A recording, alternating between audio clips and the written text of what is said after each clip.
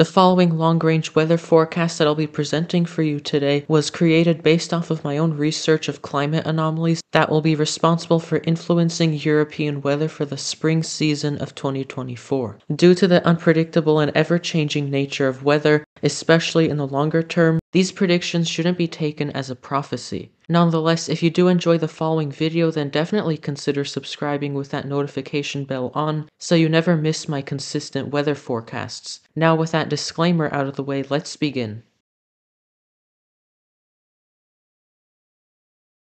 One thing I always like to emphasize when I make a long-range forecast is the correlation between big climate anomalies like NAO or the polar vortex, and then our weather patterns on the surface. As we transition from the winter into the spring, it's very typical to see big shifts, especially in March and April, and that's of course because of the warmer air trying to make a comeback. The spring season of 2024 will be no different in the sense that there's going to be lots of changes happening, but there are a couple factors that are quite different compared to previous years, so I've chosen two of them to talk about in this video, one of which is the sea surface temperatures. The temperature of the ocean is very important, especially for us in Europe, because that's one of the biggest factors in keeping the European continent relatively mild. That explains why the collapse of a critical ocean current called AMOC would quickly turn Europe into a much colder and snowier place. But anyways, the point of showing you this map is for you to take note of how much warmer than normal the sea surface temperatures are. Just look at all those orange and even red shades that extend from the Caribbean all the way to the Canary Islands. As a matter of fact, the temperature of the Atlantic Ocean right now actually resembles what it should look like in the month of July. To make matters worse, sea surface temperatures are actually higher than they've ever been in recorded history at this point in the year. Could this exceptional warmth across the Atlantic Ocean be the reason for well above average temperatures across many parts of Europe this winter? It's quite possible. So following the same line of reasoning, then it would make sense to believe that these above normal temperatures would persist into the spring, summer, and perhaps even beyond. We're going to talk more about the temperature trends later on, but for now let's get an update on the stratospheric polar vortex. The stratospheric polar vortex is an area of low pressure and cold air that is present over both of the Earth's poles. I actually made a video specifically explaining this back in December, so if you would like to see that, I have a link in the description. The stratospheric polar vortex disappears once winter ends, and that's actually happening right now, as you can see on the current weather model information. That orange shade over the North Pole indicates high pressure, which has completely displaced and disrupted the vortex. We will likely continue to see this fizzle out before ultimately disappearing, not making an appearance again until the late autumn of 2024. So why does this matter to us now? A phenomenon called a sudden stratospheric warming event happened more than once this year. The first time was in January, which is actually what prompted me to make my polar vortex video in late December, and then it happened for the second time in February, and yet again this month. Two sudden stratospheric warming events in one winter is already quite rare, but having it for the third time is extremely rare. In fact, this was dubbed a once in a 250-year event. Some of these SSW events led to a negative phase of the NAO, which is a weather pattern that was lacking a lot this winter. A negative NAO is often associated with high pressure or blocking over higher latitudes. This pushes the storm track further south, and if you recall, we saw exactly that happen earlier this month. This specific weather pattern has since disappeared, but it's very possible that this will return heading through the rest of March and even into April as the lingering effects of this third SSW persist. With that insight in mind, let's move on to Chapter 2 so we can discuss the month of March. For the March 18th through the 25th timeframe, a series of Atlantic storms will continue to move northeastward, impacting Ireland, the United Kingdom, Iceland, and eventually Scandinavia. Models have also suggested one of these storms breaking off from that overall northeastward movement, allowing it to drift southward towards the Iberian Peninsula in northern Africa by March 20th. Then, once we pass March 21st, we may start seeing that storm track sink a little bit further south, and as that happens, you will notice some colder air sink down with it.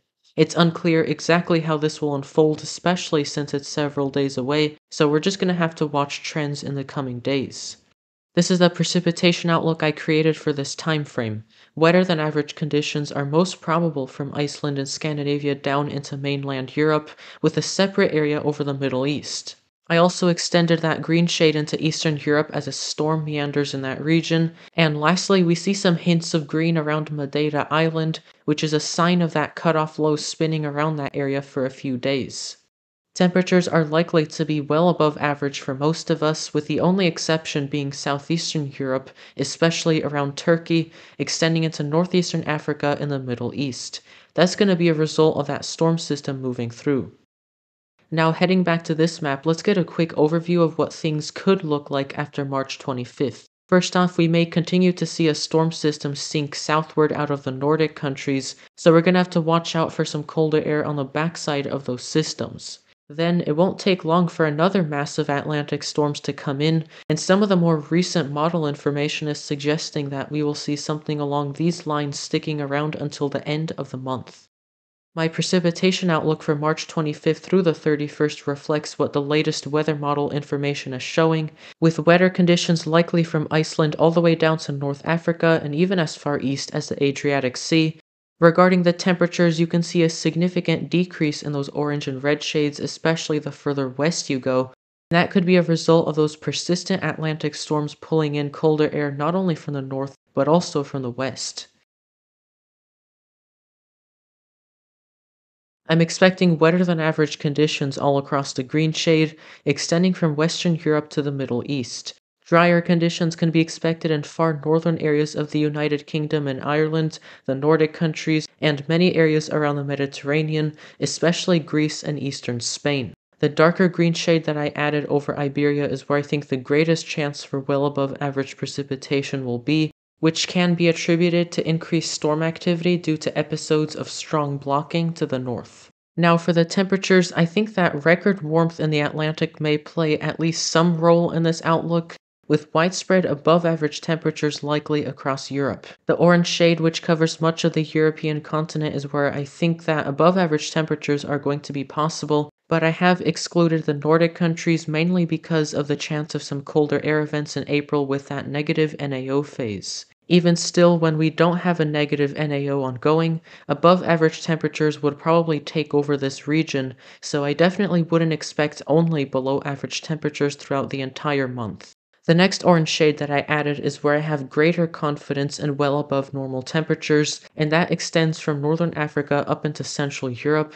and everywhere east of there. The biggest reason why I didn't include Western Europe in the deeper orange shade is because of the constant Atlantic storms helping mitigate the temperatures somewhat, maybe even bringing cooler than average conditions at times, but that won't be as pronounced the further inland you go. Lastly, the red shade is where I think we have the highest chance at seeing some well above average temperatures in April, and that is in place from northern Africa through the Balkans and into western Russia.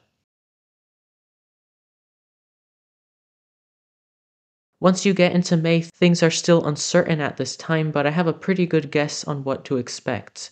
Starting with precipitation patterns, I think it's going to change significantly from what we saw in April. Rather than wetter conditions being focused slightly further south, I think we're going to see an increase in storm activity further north. That doesn't apply to everyone though, because some areas like Greece and Turkey, which were a bit drier in April, could see more action in May, and the same goes for other parts of the Balkans. As that occurs, the Iberian Peninsula and some surrounding areas, such as northern Africa, France, and parts of Italy, could see a decrease in precipitation. Moving on to temperature trends, I think it's pretty reasonable to believe that all of Europe is going to be overtaken by above normal temperatures at this point, now that we will be through the worst of the temperature battles of early to mid-spring. The darker orange shade, which encompasses most of Europe, is where I think there's an even greater chance of temperatures surpassing the average, and that excludes far western areas of Europe, mostly due to the chance of Atlantic systems. And then lastly, a very large red area covers North Africa into southern Europe, and that's where I think above normal temperatures will be most pronounced.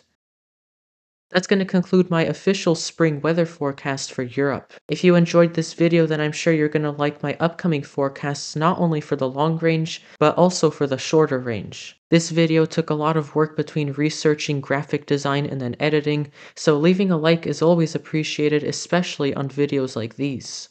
Thanks everyone for watching, and I'll see you on the next one.